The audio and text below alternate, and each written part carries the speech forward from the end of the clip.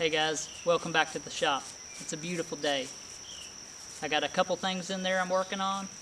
One of them is the big skates that I use to move my shaper around on when I bought it. I had some trouble with them in the past, sliding around underneath. We're going to fix them. Let's go in the shop. On the table here, these are the rollers that I used to move the big shaper in the shop.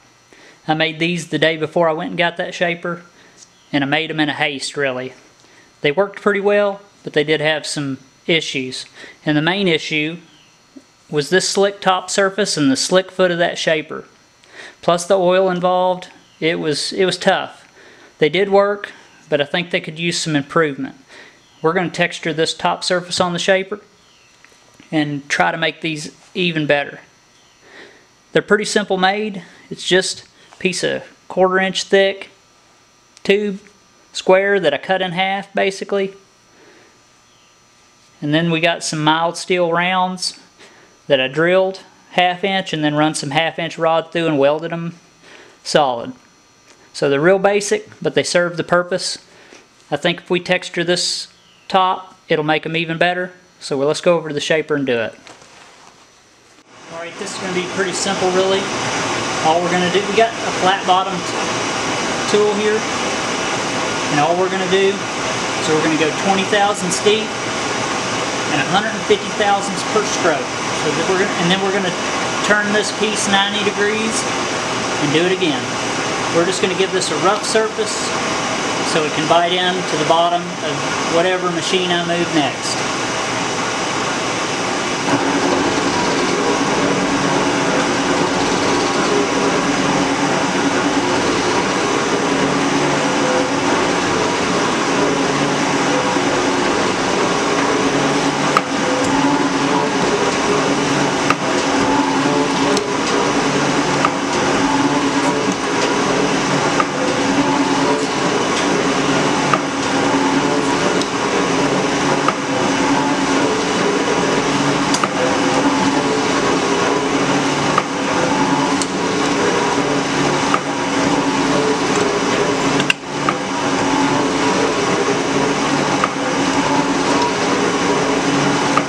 Should have went a little deeper, a little uneven. Of course it would be.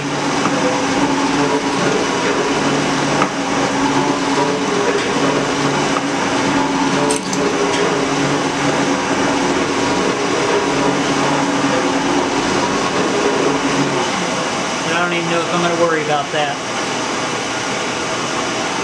Pretty good back here. May clean up on the next go. Let's see if we can try that again.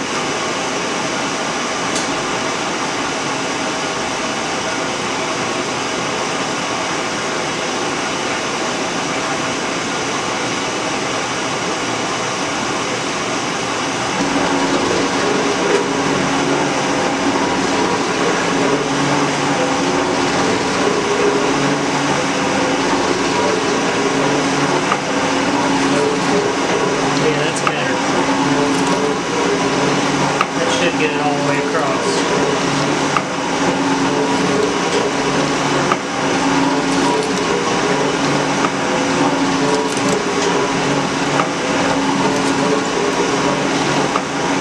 This is just a personal job. I got 4 of these to do, so it should be pretty quick. I'm not going to do them all on camera. You get the picture, but I think this will make these even better.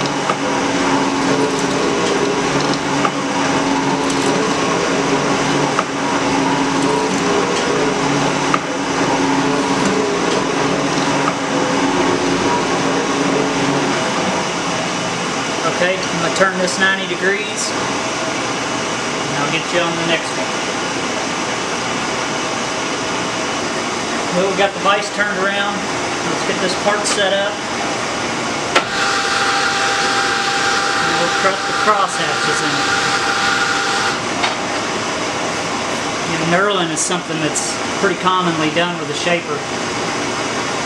I mean, with your stroke feed rate, or your movement per stroke, your cutter, shape. I mean, it's You got a lot of options when it comes to patterns. This is a 90-degree pattern. You can do, anything in between with a swivel and vise. So knurling's definitely a good thing, with a shaper. It adds a lot of flexibility to the shop. Let's cut this thing. So it's 150 thousandths per stroke. And we're at 21 strokes a minute. So we're kind of slow.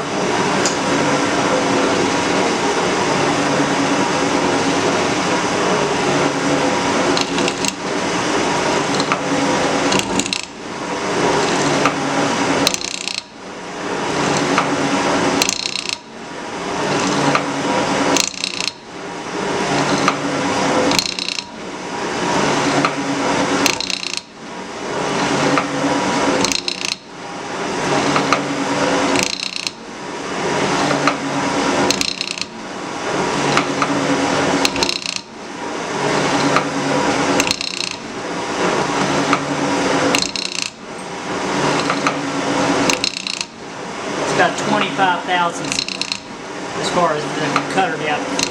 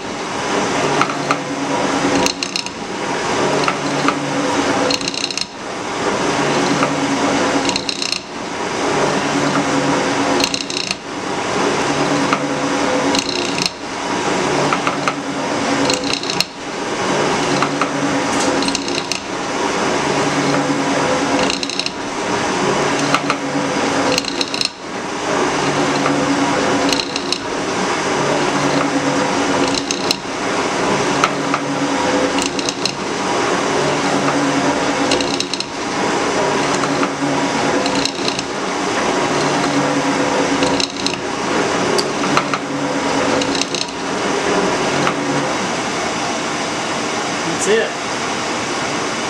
It's 1 of 4. That works really well, and shouldn't slide around on that. Let's go over to the bench and look at it.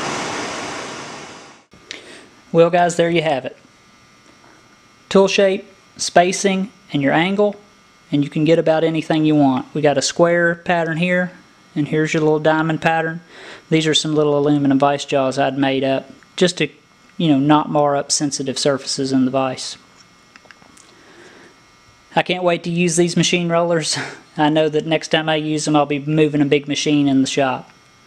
I can't imagine knurling this would make the situation worse. I think it could only make it better. For those of you who've liked and subscribed, I just want to say thank you. And for those of you who haven't, please do. I hope you enjoyed this little short video. I got a lot more good stuff to come in the future, and I just want to say thanks, and I hope you enjoyed.